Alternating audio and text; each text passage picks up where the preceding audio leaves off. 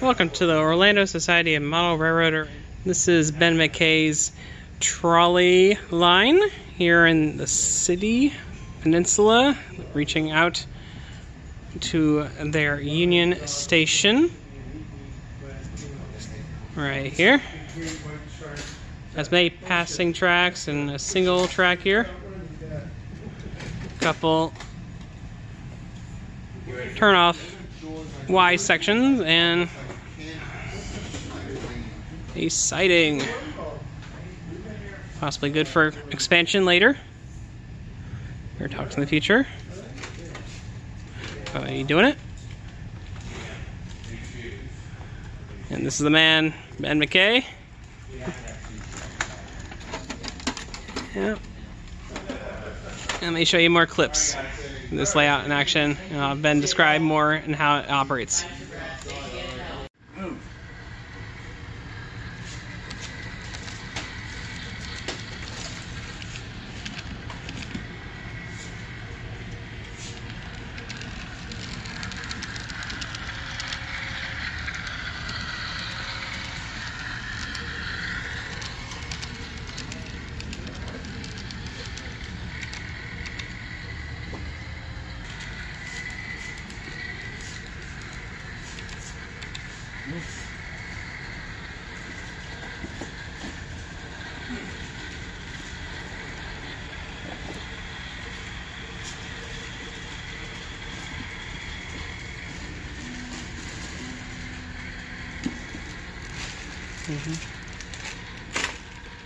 We've been testing out a couple of cars here and there today. We found that this one in particular is working out the best for us.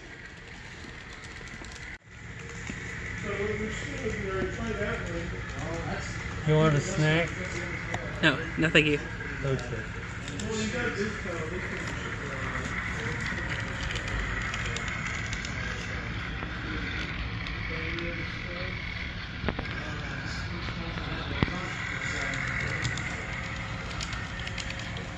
The pins are actually two micro screws. If you turn it upside down, it really isn't a proper way to balance it out.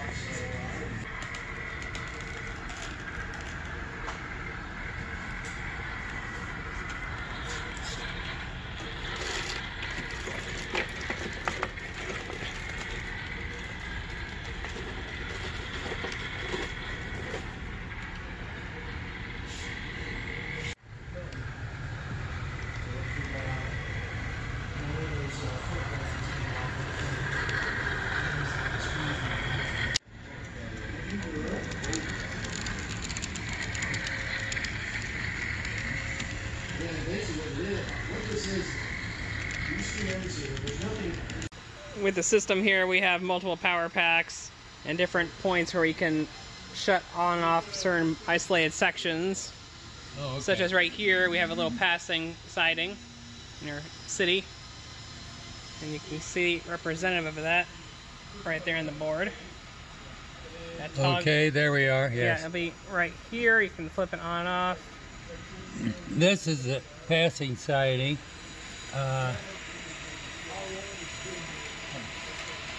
I think we pushed it down to make the cars pass.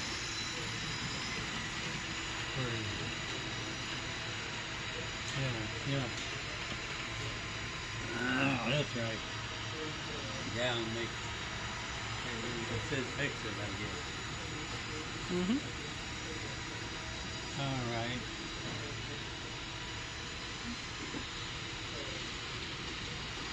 I'm going to try to get this car off of the loop up here. Yeah. The other side, we have this street going up a ramp to our Grand Union Station. A little siding there and a Y on each end. You can see with our streetcar here. As long as it doesn't have the pole pop off, we're all good. Did it pop off? Yes. Oh, shame on it. Shame. Certain poles are working, certain others are not in this layout.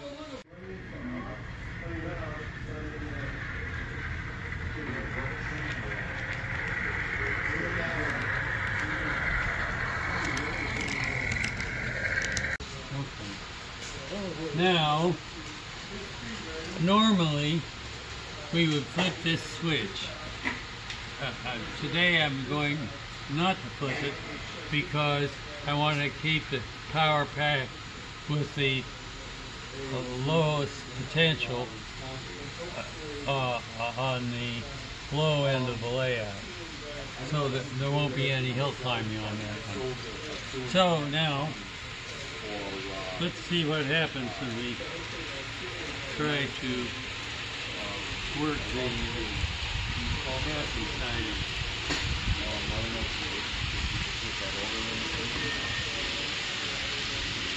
You can see one of them has more foliage than the other.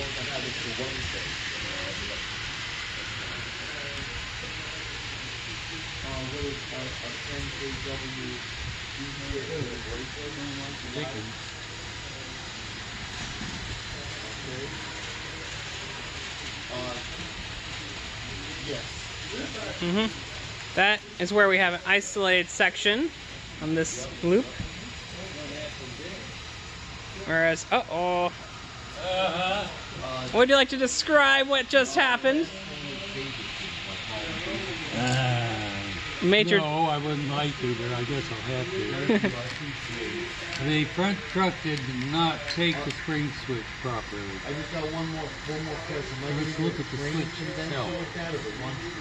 It climbed over the switch point. Okay. It was going too fast, of course. Either way, you're fine. No problem. Thank you. All right. You're good. Bye.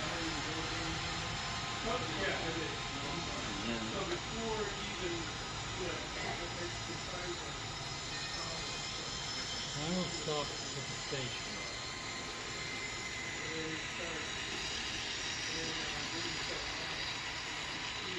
That's probably, that's right where it should stop.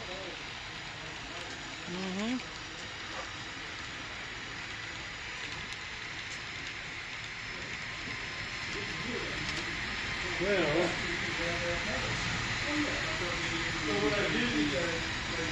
those cars will climb the hill on either power pack, I think. So I'm not sure if it's my choice of power of this. What's the other one doing down here? It's waiting. They're both waiting. Yeah.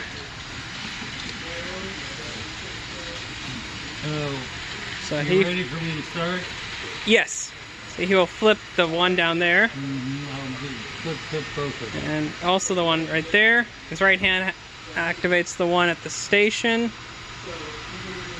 which is turning and moving. Yep. That one's stalled. Yep. Ah. Yes.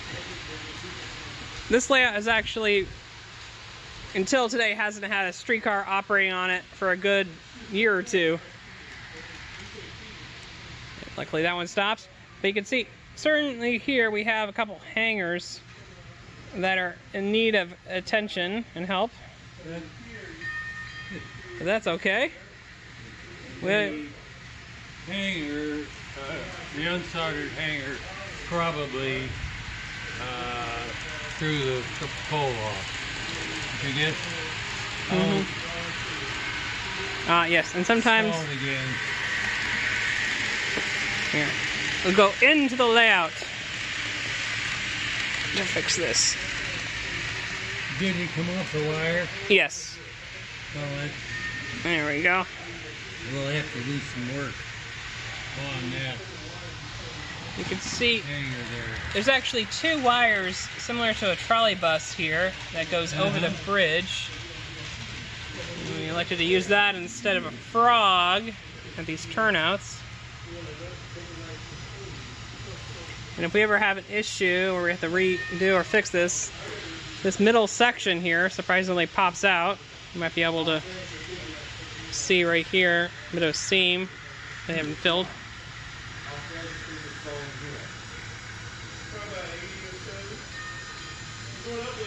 Yeah, and the wiring track is still kind of finicky.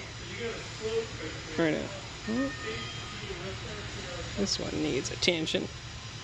There we go. A little touch will get it to move sometimes. Or not.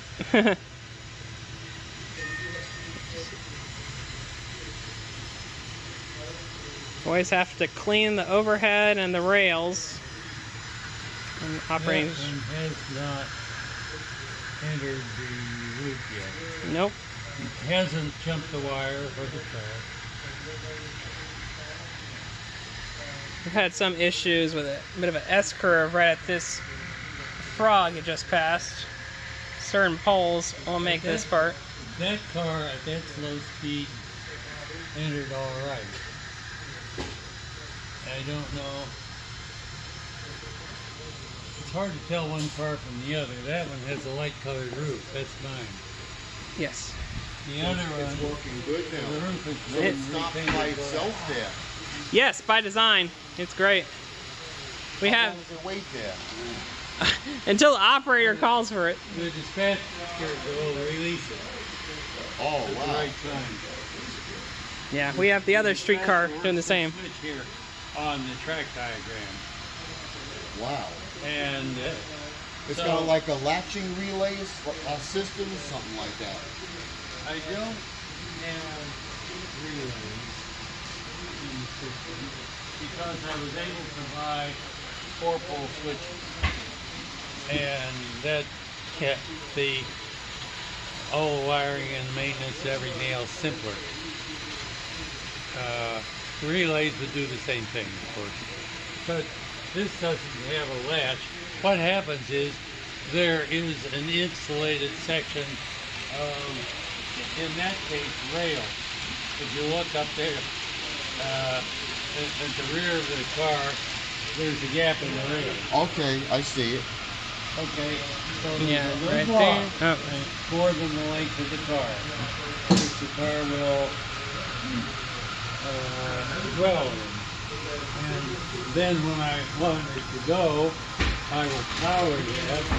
All I have to do is put power in the spring-loaded switch here. And, okay, here we go. The car itself is wired to have the bells and the lights. So then how long do you have to hold the switch until it passes a certain point? Yeah, on here? there's another gap at the track switch. I have to I keep see. doing this, Okay. guys. And then they're back on power. It's my job. So you got it going good now, huh? We're doing the same thing on the other loop, but with one difference. The gap is in the trolley wire over there. I did not want to gap the rails on the curve, so I gapped the trolley wire instead.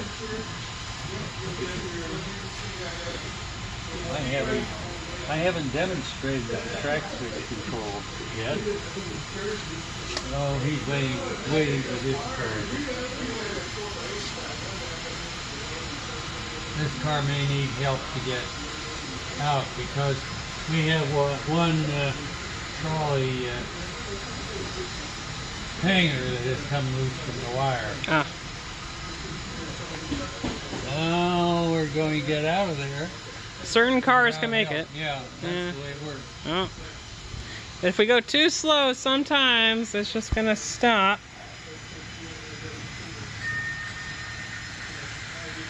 Well, that will go slow. It's on full power. We're having a power problem.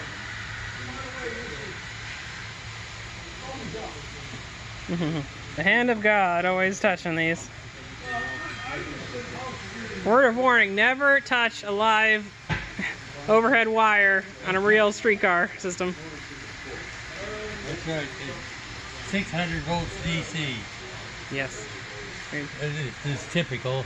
They're not all 600 volts, but most of them are. Boy, that's bad, isn't it? That's my car, isn't it? Yeah, I have. Well, And it won't do well on the low power. yeah. I'm borrowing Thomas Black's Red Arrow car, and these are both Bowser Executive Line DCC with sound streetcars. The other one New Orleans type. Yes. Yep.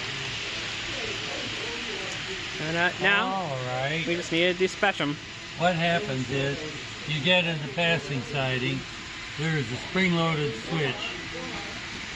It's pressing down on this switch. Puts power in the siding. Both tracks at the same time.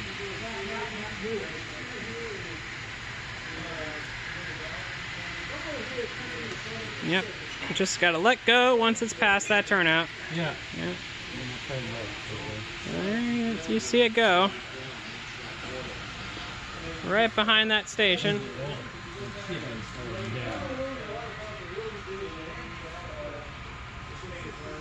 Did I run it too slow?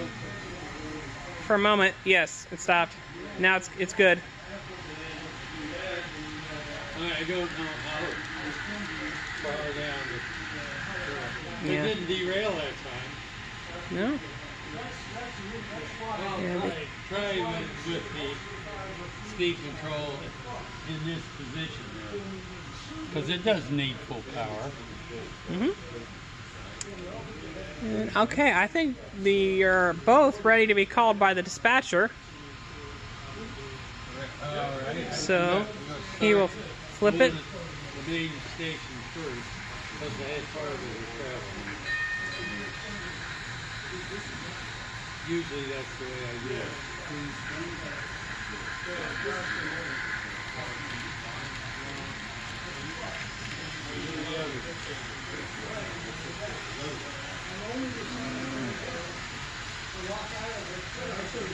Is it coming out all right?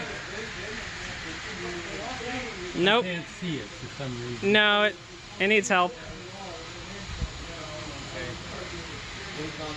Yeah, you can see, guys. This one right here is not attached to that hanger that's right here. So, sometimes the pole will just rub against the arm, causing a bit of issue. There we go.